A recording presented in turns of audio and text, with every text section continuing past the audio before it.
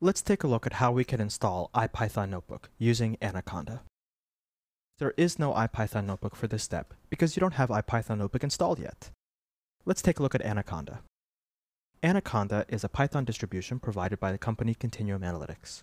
It is completely free, and it contains a lot of packages for science, engineering, mathematics, and data analysis.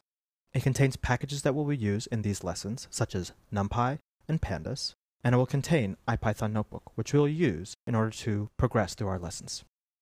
This page will guess your operating system and provide you with a download link.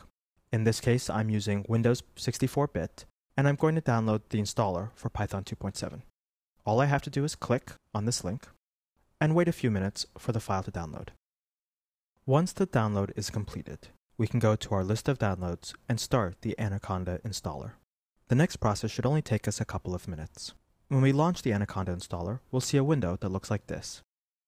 The exact appearance of this window will differ based on whether we're installing Anaconda for Linux, for Windows, or for Mac. Here, I'm installing Anaconda on Windows. I click Next. I read through the End User License Agreement. I click I agree, and then I can choose if I want to install Anaconda for just me or for all users. These options will be specific to whether or not you're installing Anaconda on Windows, Linux, or Mac. On Windows, you need extra permission in order to install Anacondas for all users. I want to install it for just myself, in which case I don't need these administrative privileges. I can click Next to install it for just myself. I'm then provided a window that looks like this. I can choose the installation location. Here I'll install it to my user directory, and then I can click Next. These two advanced options are worth taking note of. You may already have Python installed on your computer. If you're using a Mac or Linux, you may have Python installed as part of the operating system.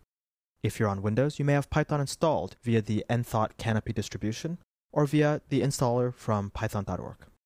You might even have built Python from source and might be using that already.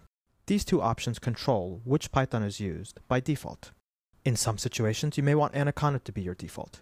If you've never used Python before and you've never installed Python before, then it might be reasonable to set Anaconda as your default. However, if you have other Python installations and you want to keep them separate, and you want to be very clear about which Python installation you're using at what time, you may not want Anaconda to be your default. Unfortunately, I can't tell you which option is correct. What I can tell you is that in future, if you run into any problems where packages don't seem to be installed correctly, or where you seem to be missing modules that you think you've installed already, or where the Python that you're using doesn't behave in the way that you expect it to, this is one area to look into, namely, which Python are you using? Are you using the Python provided by Anaconda, or are you using the Python that's already installed in your system, or the Python that was installed by another distribution like Canopy or like the python.org installer? Here, I'll choose the defaults. When I click Install, it'll install Anaconda to my system. It'll take a couple of minutes to install, and then I'll be ready to go.